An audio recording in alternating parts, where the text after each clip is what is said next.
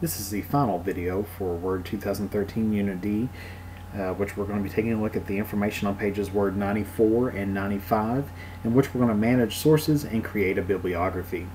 Many documents require a bibliography, which is a list of sources that you used in creating your document. The list of sources can include only the works cited in your document, which is known as a works cited list, or both the works cited and the works consulted, which is a bibliography. A bibliography feature in Word allows you to generate a works cited list or a bibliography automatically based on the source information you provide for the document. The Source Manager dialog box helps you to organize your sources.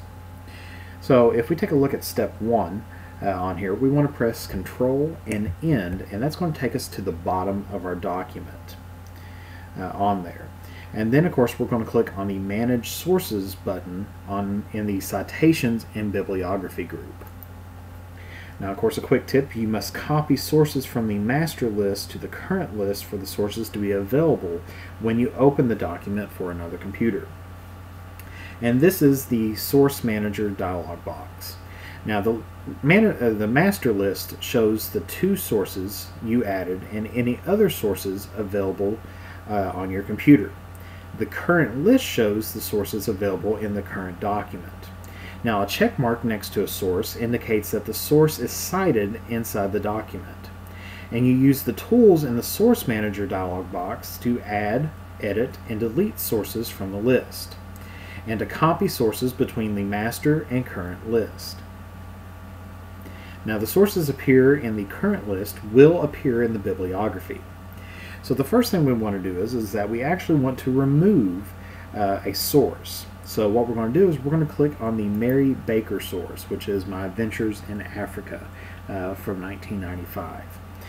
You want to click on this in your current list. And of course, a preview of the citation is down here on the bottom. Of course, that's in the MLA style. And we do not want to use this source. Of course, yours may have some different information than what you see here, but you wanted to make sure that you choose the Mary Baker option. And we're going to click on the Delete button. And what that's going to do is that's going to remove the source from the current list. Once we have that done, we're going to click on our Close button here, and that's going to close down the Manage Sources dialog box. And then we want to click on the Bibliography button up here. And of course, we have a couple different options. We have our Bibliography, References, and Works Cited. In this case, we're going to click on the References, which it's an automatic bibliography that's going to include all of the sources associated with the document. So if we click on this, it takes just a moment here, and it's going to input in this bibliography at the insertion point on there. And of course, if we scroll up a little bit, we can see that this field is going to be named References, or labeled References, I should say.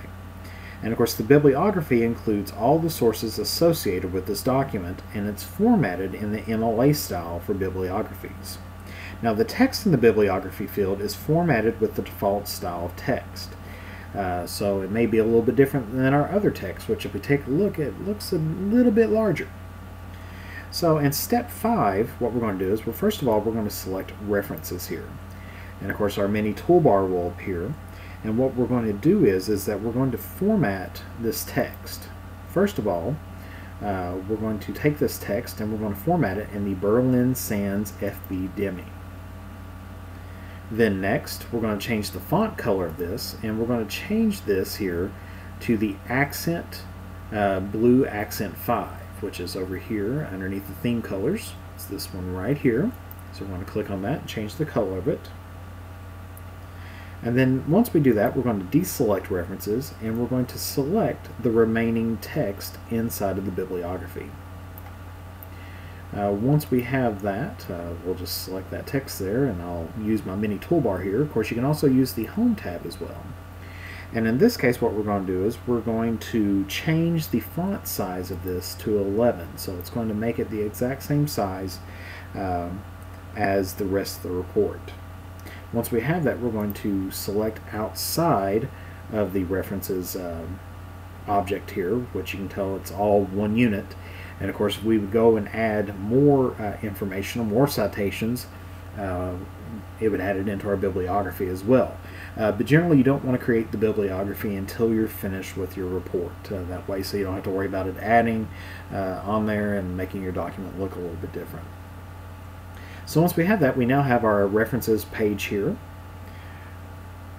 And of course, don't be concerned if the list of sources become gray when you select the heading Bibliography. This simply indicates that the bibliography field is active. Now, text that is selected is highlighted in dark gray. Once we have this, we want to press our Control End, and and that's going to take us to the information below the bibliography. And this is where you want to type in your name into your document. Once you have that, we can click on our View tab, and we want to take a look at the multiple pages. And you can see that we took our original 5-page document and we've moved this to a 4-page document that looks very professional, very neat, has on there a table, has our footnotes, has our references as well. So I mean, this looks like a very professional document. It's organized into sections on there. So this is what a difference is between a regular user of Word and a more power user of Word, is being able to take a document and format it in this way in which it looks very professional. Once you have this, scroll up and down to view every page of the report. Make sure that your name is on it. Go ahead and click on Save to save your document, and then go ahead and submit your document to Course Sites on there. Then you can go ahead and exit out of this document. Before we close out this video, just a little mention about working with web sources. And just remember that publications found on the web can be challenging to document. Many websites can be accessed under multiple domains.